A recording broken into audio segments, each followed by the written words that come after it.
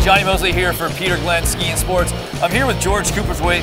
We're in the Stockli booth, and I love this brand. I love this ski because they kind of own this category, and the category is performance skis that trench, they carve, they have a racing heritage, but they've also come out a little bit and made a bunch of skis that do amazing things off-piste, POW, crud, everything else. So George, tell us, like...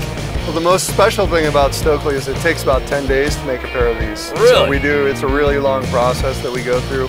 And quality and craftsmanship is really what the brand is all about, and that's what people who make stuff in Switzerland are all about too. So the level to detail and the attention to detail that we do and different things like the tuning, the way it comes from the factory. Yeah. We have different tunes for different models, different angles on the bevels, and different grinds, things like that. So we really try and cater uniquely to each customer that we have based on their skier profile and which ski is right for them. So the skis that we have here, these are the Stormriders. You tried a couple of those on snow. And I did notice that actually. I remember thinking, man, this thing is tuned like perfectly right out of the box. That's right out of the box. Yeah, that's huge. Really good. So we make really a couple different widths. The 88 and the 85 motion are probably a little bit more for the person who's 60% or 70% groomers, and the rest getting off into some powder and crud. All the skis are metal laminate construction, so they have 2 sheets of Titanal, which really makes the ski really stable and really comfortable, and provides a lot of security to people too. They feel really at ease and balanced on the skis. So. Yeah, they go through, like you can go through some soft snow and hit like a ice sheet, and they just seamlessly And that's the other thing that's good about that type of construction is that even when you get on wider skis, you don't really sacrifice a lot of edge grip. Right. So that's important. I have a question for you. I was wondering, because obviously it has this beautiful top sheet, but that's not metal, right? That is actually. That's the functional top sheet Titanal that's on the ski. Okay, so, that's one of the layers. Yep, and we do a special cross grind on it to make it look nice, and that's what we apply the graphic to as well. Yeah, they're beautiful.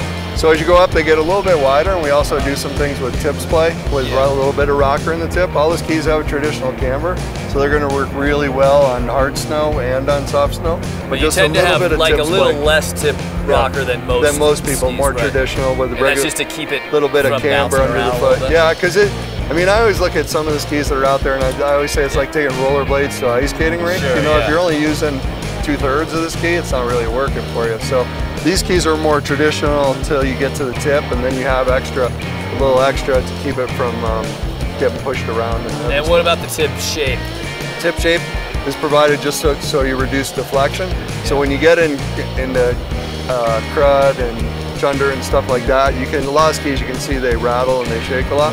So this is a lower profile tip, and it's profiled so that it won't get banged around when you're tipping it on edge. I did notice that when I was skiing in as well. Like tip deflection is when you're carving and then you hit a chunk or some like ridge in the snow, and the tip will try to.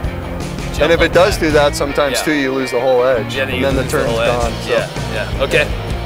And then I did notice you guys do have a little bit of a little playful. You get a little too freestyle. Do a little switch if you want to, but yeah. So you can go backwards. Whether you're doing it on purpose or by accident, you can do it both ways. All right. And then here we go. And then the 105. This is pretty much our widest ski. Yeah. This is what I would call a really hard charger, but again, not not losing a lot when you're going harder, snow or groomers even. It's still going to ski like a good, almost classic race GS ski. Yeah. But still, the other part about Stockli is for a long time we had a reputation of only being for the best skiers. Right. And we've really worked hard on opening up the envelope to the number and different skier types that can go out and ski and have a good time on. Sure. Yeah, I noticed. I took this out and like did a photo shoot on groomers. Yeah. And I texted you. I mean, it was like I couldn't. Even a freestyler like me, I was like had that thing. I was trying to make it slide out as much as I could, and it just was trenching. Yeah, and even for me, like living in Vermont, this is my one pair of skis. If I have to have one pair, go anywhere, do anything, that's most comfortable.